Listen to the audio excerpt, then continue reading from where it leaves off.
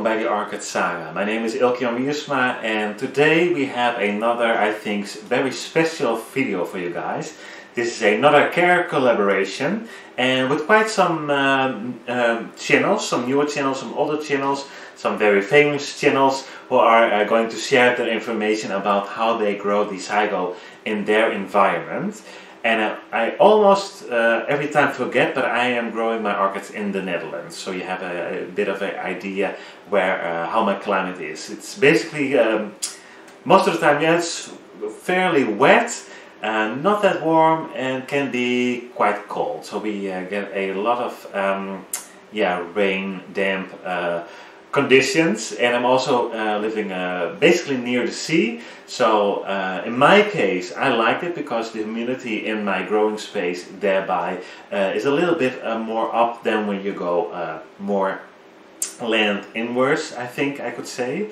So for me it's beneficial, but yeah, I have to warm up quite a lot in winter, the greenhouse and the orchid room. So that's a little bit my climate here. But like I said, we're going to talk about the Zygopetalum, and before I start talking about how I give them my care, I first would like to mention the other participants for this care collaboration.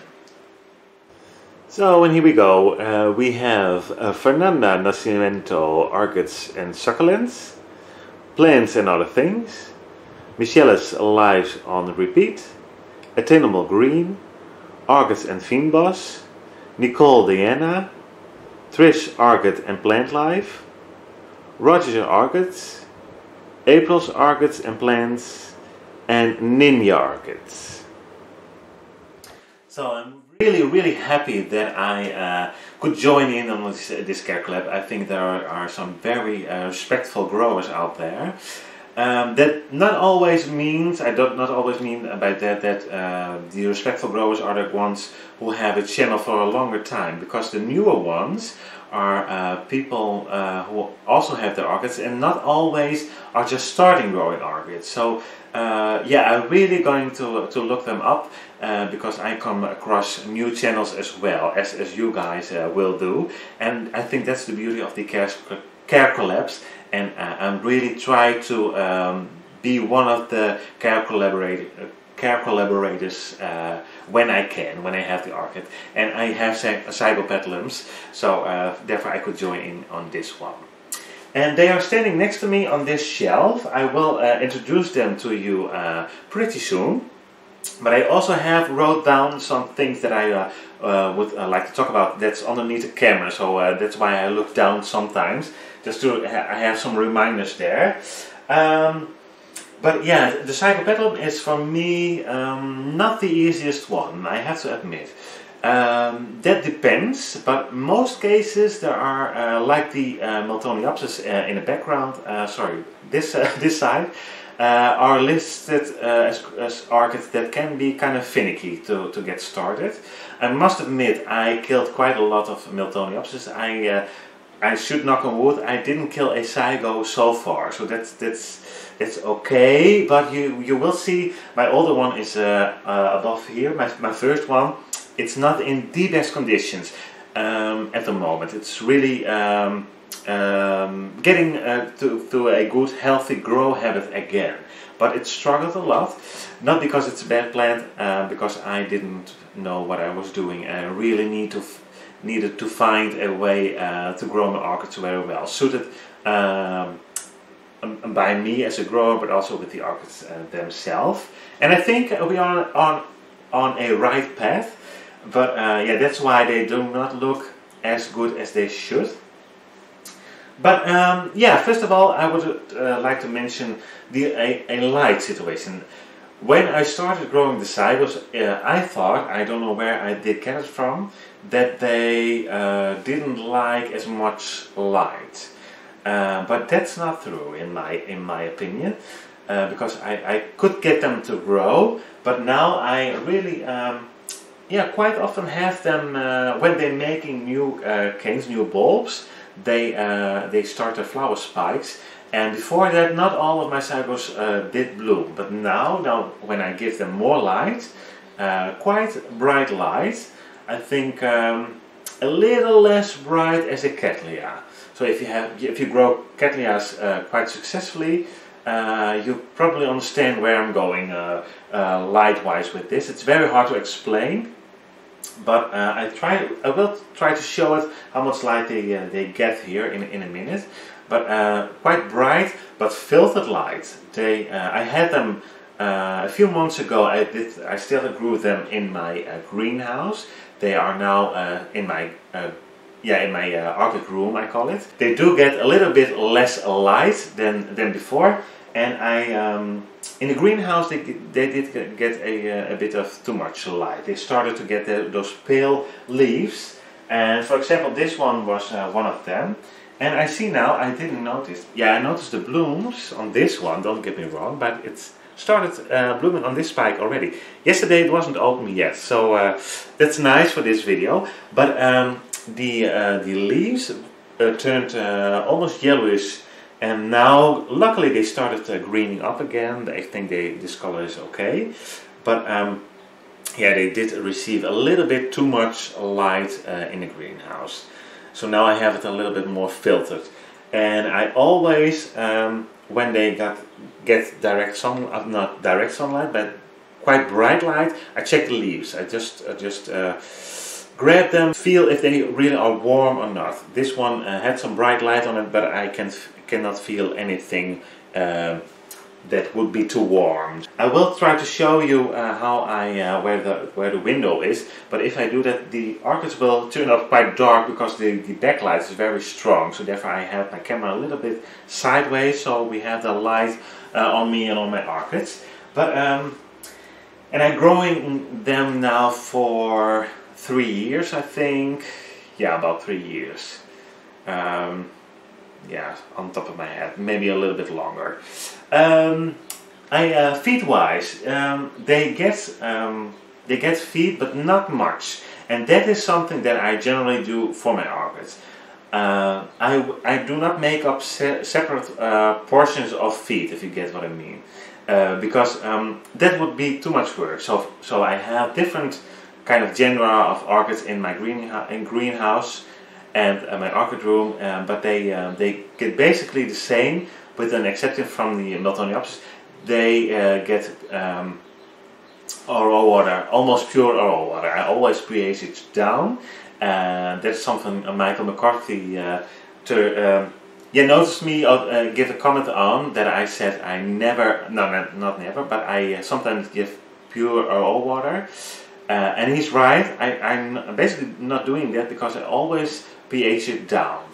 So my oral water has a pH around 7, I think. Too high for my liking. I like to pH it down a little bit, around 6 to 6.5, and so I always do that. But that's my pure osmosis water. That I will give to my Miltoniopsis a little bit more often. But I always keep track of the reservoirs, which I will demonstrate in this video as well. That is just how I grow my orchids. This is basically I made a video about it, my customized self-watering, as I call it, because I didn't see any grower on YouTube yet who grows the same way. Of course, self-watering, but I do not flush. And I rarely do flush the parts of my zygos as well, and that's okay, because I grow them now for at least 2 years like this, and it works as long as you keep an eye on your reservoir. But by that I mean, don't let that pH go down too much. You may think I use inorganic media, and first it starts to rise the pH, but after about 6 months I found that if you don't flush, it starts to go down rapidly. And that is something that this first zygo had to cope with. And you will lose roots, trust me, and quite quickly. If you go around 5 or even lower pH-wise, those roots go downhill quite quickly. I found out the hard way. And luckily, I'm happy that I did found it out, because now I found a way that I can work with it. But yeah, I had to learn the hard way. Poor plant, but it did survive, so that's beautiful, I think. So the actual feed lays around, in summer for my orchids, around 100 to 130 ppm, parts per million. I use different kinds of fertilizers. I will make a video on the fertilizer itself. It's a time issue. I keep mentioning this more often in my videos, in my care collabs. I didn't have the time yet, but it will be soon on my channel, so you have a general idea. And I think I can make a general video about the feeding, because they basically all get the same. So that's would be nice to have that video out there, so I can link it and people can see if you are interested. That was a subject, and it still is a subject that I'm very interested in, even though I now find a method that I'm happy with. So I don't want to change it too much. You never know if you start to use a new product, which may work for somebody in a different climate, that not always will work for you. So once you have a sort of winning team, yeah, you may not want to change it too much or too often. But on the other hand, I like to experiment. But I think I have a nice balance going on, because my orchids are mainly, and quite a lot of them, doing very well, since I keep a record of the reservoir. And I will show you the notes if you are interested in it. Something to mention is that I grow mine in, like I said, in self-watering, but the time that I need to get used to the self-watering is kind of rough.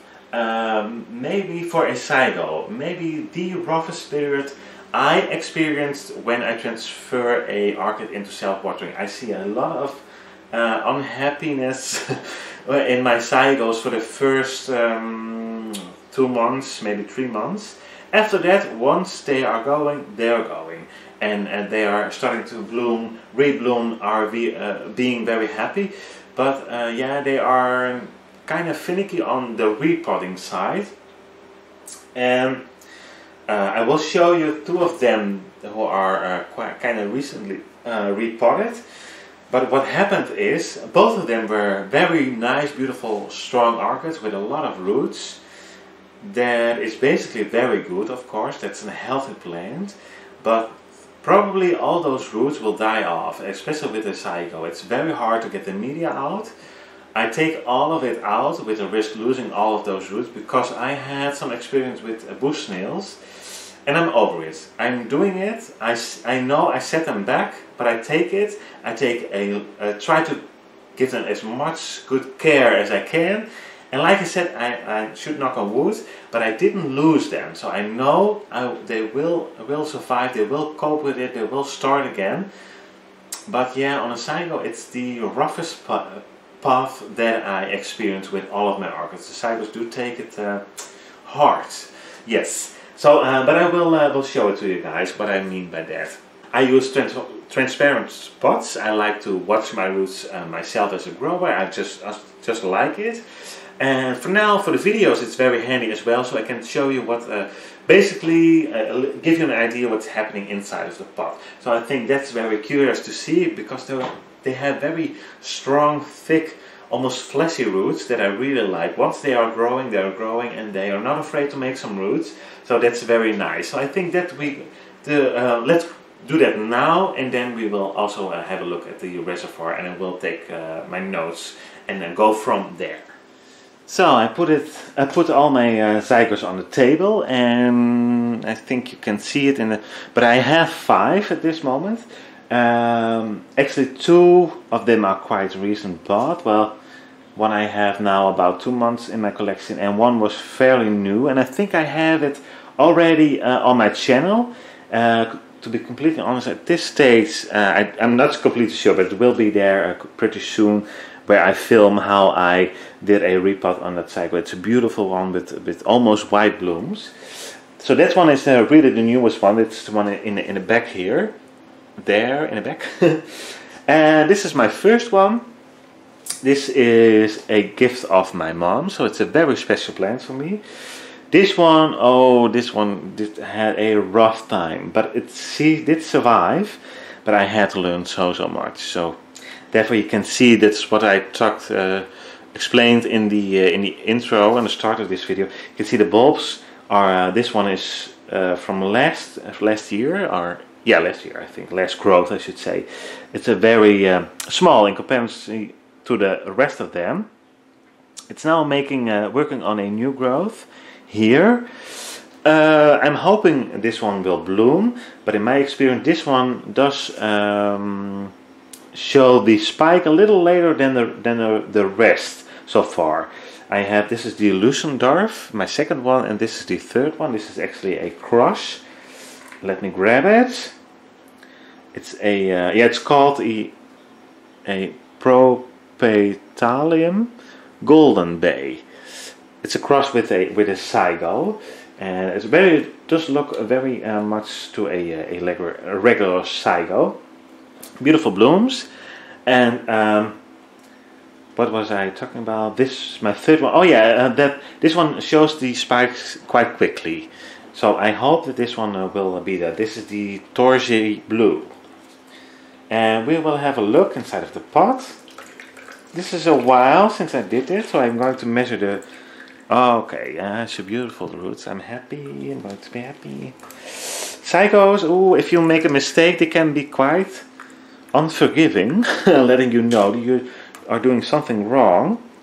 But on the other hand, once they are happy, they are really happy, and they like I said, they're not afraid to make a root. I'm sorry, then, but you can see I have quite some beautiful roots coming out of the pot.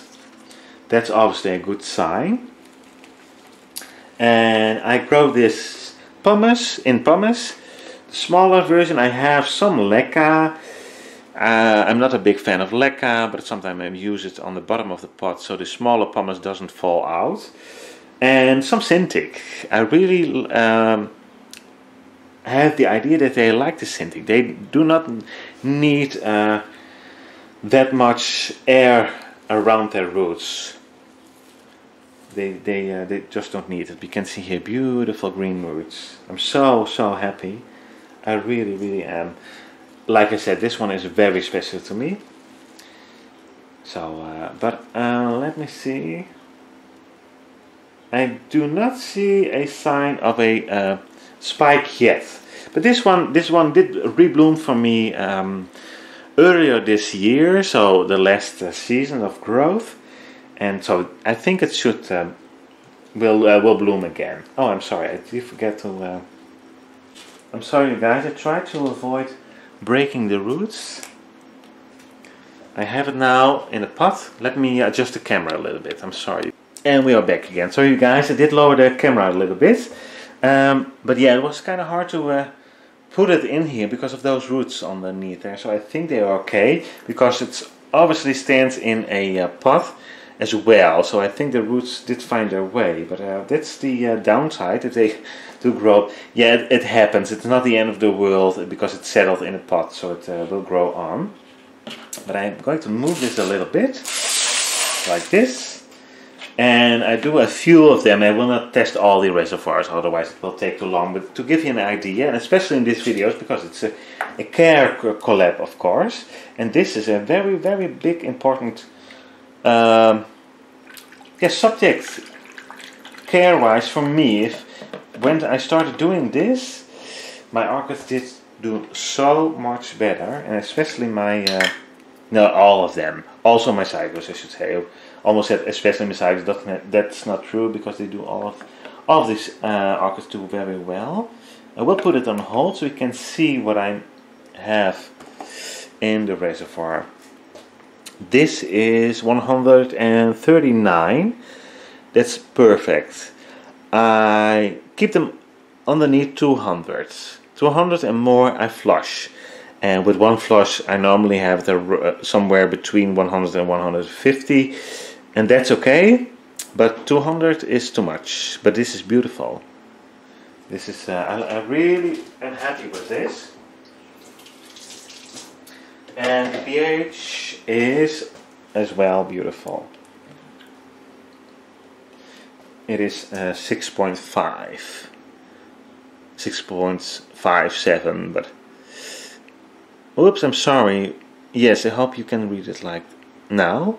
So this is perfect. This is yeah, what I like. So what will happen? I'm sorry. What will happen within maybe a month or 2 or even 3, this the pH in this reservoir will go down and down and down and down. And then I use some garden lime. I think it's the same stuff as the garden lime you have in the US, but we don't have it. If you're from the Netherlands or Europe, this I get it from the Orchideehoeve. It's basically the same stuff, and you need to have the gray one. That's with calcium and magnesium. It's a powdery stuff. This powder is originally meant to put in your orchid pot when you have organic media like bark or sphagnum moss, especially for bark, to keep it longer at a certain pH, so longer, good for your orchids, in a better condition, how you want to put it. This stuff is meant for that, but it keeps your bark healthier for your plants, because basically it doesn't maybe it slows down the process of going down of your media a bit, but it basically pulls up the pH again, and that is what I wanted in my reservoir. And this one can take for at least 3 months, so that saves me some testing. I test them every 3 months, but I cannot test them every 2 weeks or 3 weeks, because otherwise I could flush. I could even flush it. It didn't make that much of a difference. Therefore I started to use this stuff as an experience, and I'm so happy that I did it, because it works so incredibly well. But it is the key, and it's not their time for the measurements. I measured them again soon, every 3 months, and I stick to that, because that gives me a overview, let's say in a year or 2. So if I now start to mess with it, my system is basically gone. I will do it every 3 months, so I get the right information, so I can see if it still works the same, or if it starts to change after a year or something. If I start to mess up after 1 month, I hope you get what I mean, my experience would be gone. So therefore I do nothing with this. This is okay. If it was too low, obviously I would interfere. But for now, this is just for the care collab and for this video. So I put it back because everything was okay.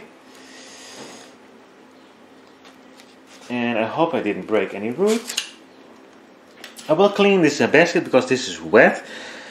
Probably this is a healthy plant because I have it for years, but you never know. So therefore I'm going to change this and disinfect it with alcohol, and I will be right back. So, and now I will get my second oldest one in this collection, in my collection. The tag is almost, the letters are fading, but this is the Zygopetalum Lucendorf. I did the repot of this one on the 17th of September in 2019. This tag did fall out of the pot, so I have it next to the pot because I don't want to damage any roots, but I will have it now in the screen. And again, beautiful roots. I hope you can see them coming underneath. Oh, my arm is in the way. Coming underneath there.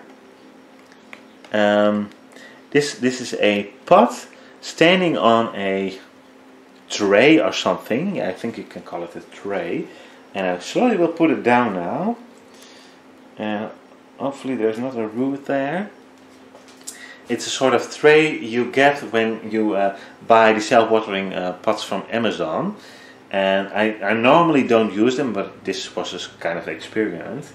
And you can see we have all kinds of roots coming out of the pot of this Zygo, but also on the other hand, on the other side, you can see a lot of roots going through those little holes and coming out underneath here on the bottom. You can see one there, I think. Yes, there's a white one, and here. So yeah, I just keep it on this tray, and I love it. Don't get me wrong, but it's something that I have to cope with once I have to up-pot this. I think I can go on for another year. Let me turn this around a little bit like this, and I will put up the camera a little bit. This is the newest growth. I think it's still working on this new growth. So it has a little room here. I hope if it puts out a new growth that the roots will go in a pot. I think I will be okay with that. But let me see. Yeah, I think it's a little nubbin starting there. It's probably hard to see. So it's now basically done growing this bulb. But yeah, I think I can go on another year. And then I have to pot it up. But I wouldn't like to get this pot off this tray because I would lose all those roots. So I thought if this happens, maybe I need to pot it up in a bigger pot and just leave it in this little pot and in this basket, but on this tray, I'm sorry. And but that's for another video, but it's something to think about, and I like those little puzzles. But yeah, I have still some time to figure it out. If you have any good suggestions, please leave them know, no problemo. I love to hear your thoughts on it. But this is probably the most beautiful bulb so far. It's very thick, it's very shiny.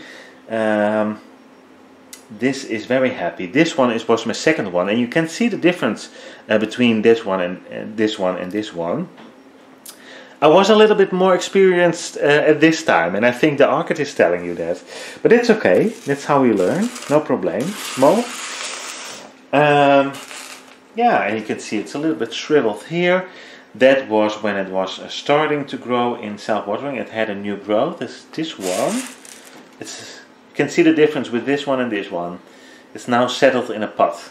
And I had it to rebloom at least for once, maybe twice, I can't remember on top of my head. But Illusiondorf is probably my personal favorite. I really love the blooms. And so far on my Zygos, all the blooms are fragrant, so that's a big plus as well. But yeah, we have quite some roots on this one as well. Healthy roots, so I'm very happy. Let's have a look in that reservoir one more time. Because I want to explain my growing method as good as I can. And I don't know, you can see my water is not, there's some stuff growing in there. That's I think the powder that I use. That's some seaweed and some other bacteria. So I will go over that in my fertilizing video. Todd from Todd Tropicals mentioned that on my channel. That was a good comment. Be very careful with growing hormones, and I think I am. I use them for also a year, probably even longer, but only in very small amounts. So probably 5 to 10 parts per million, maybe even less than 5 per watering that I use hormones like seaweed, kelp, just a little bit, and I think yeah, 2 times a month, something like that. So not every watering, but I really enjoying using them. I see absolutely a lot of difference. The orchids do make roots basically easier, and also they make quite a lot, I think. So I think it really is helping. But yeah, like you said, small amounts, little bits, take it easy, because you don't want to mess up the orchid itself. It may make strange bulbs or very thin leaves, blooms are not healthy, bloom spikes, etc. That can be happening if you are using too much hormones. So be aware of that. And this one so far, this first reading of the parts per million is beautiful. Once again, not over 200 parts per million, 145. Beautiful. Nothing wrong with that. It's a bit higher. Still okay. It's beautiful actually. Nothing wrong with it. I'm sorry. I hope you can see it without the glare. 6.83. pH wise, I try to go not above 7.5. 7.5 is quite high, but I always pH down my water like they tell you when you start growing semi-hydroponic. So I still do that. I try to mimic the system, by using that Gordon lime stuff in my reservoirs. So I pH it up, but I water the plants with a solution that is with a pH around 6. But most of the times around 6, 6.5. So that's how I water. So I mimic the system of self-watering semi-hydroponic without a flushing. But this is it. This is what I do. So, and this is one I'm still working on transferring and getting to grow in self-watering. It obviously, not obviously, it has a reservoir already, so it has its water already. But as you can see, like this leaf is very brown, and it had quite a lot of them. Luckily, it keeps some leaves as it looks now. It's a very new growth. This is still maturing. Probably will be smaller. I don't think it will get the size of this one. But that's because they take it quite hard when you start growing them in a different system. I try to be as gentle as I can with my orchids, but especially, of course, also with my zygos. But I cannot avoid it, and but it will be fine. And you can see here, there's a little green point sticking out. That's a new growth, and I also see a new growth starting there. Yeah, right. I think you can see it. There it is. That's a new growth as well. But you see kind of some dark, very dark leaves. That is the orchid telling me that it wasn't happy, but it's starting to get happier, I think. But this is the hard time. But you need to, if you really want to grow them in self-watering semi-hydroponic, they need to go through that stage. It's horrible, but I now know it will be okay in the end. But when I first started changing them, oh my god, I thought I'm going to lose these orchids. This is not going to work. But yeah, changing them back to bark or sphagnum moss, whatever you like, isn't helpful any ways, because they are starting to change and then they need to change back. It's probably even worse. So I thought, well, I'm just going to water them, let them be, and we will see. And that's basically what they need. They need a longer time to get started in self-watering, in my experience. I'm not going to take this out of its pot, because it's very new to this setup, but I did repot it because of these new roots starting. And yeah, it was on the 24th of June, so it's very new to this setup. So this one has to go through that that period of getting used to a new setup. It's just started.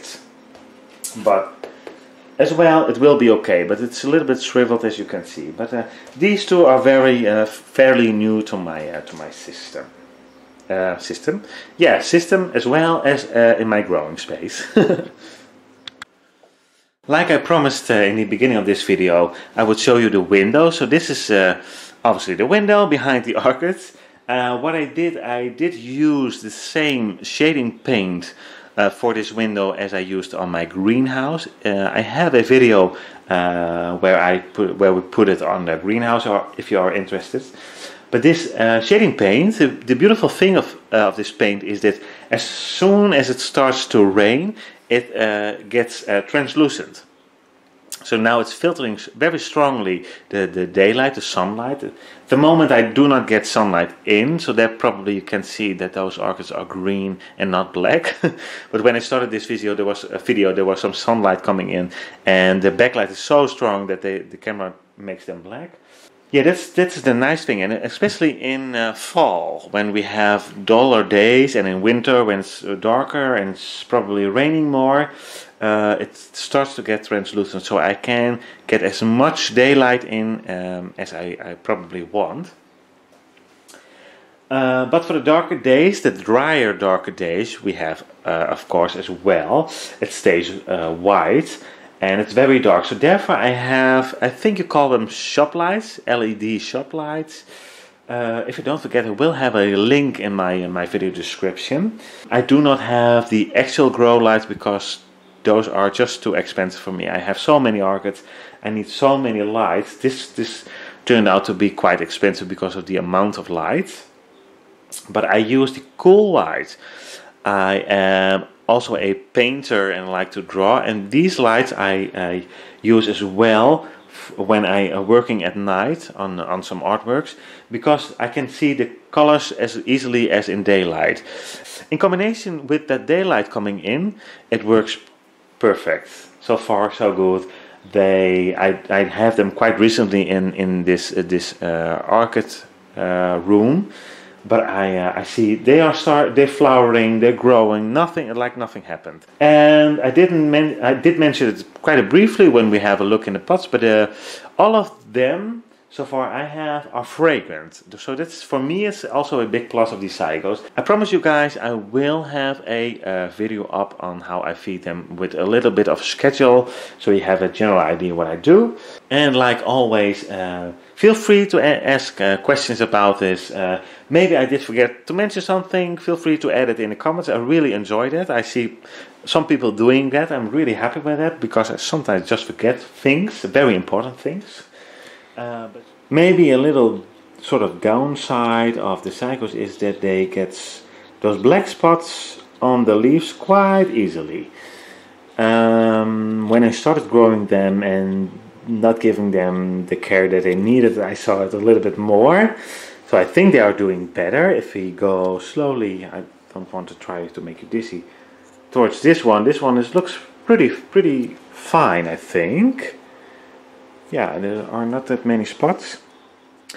And I thought we need a little bit of a close-up of these beautiful blooms. Of course, they are out there for us to enjoy. I hope. No, I don't think my camera is focusing. Why won't you focus? Yeah, I hope you get a bit. It's a kind of a burgundy red with a yellow. That combination is beautiful. So that is it for now. Thank you for watching, and I hope to see you at one of my next videos. Bye bye.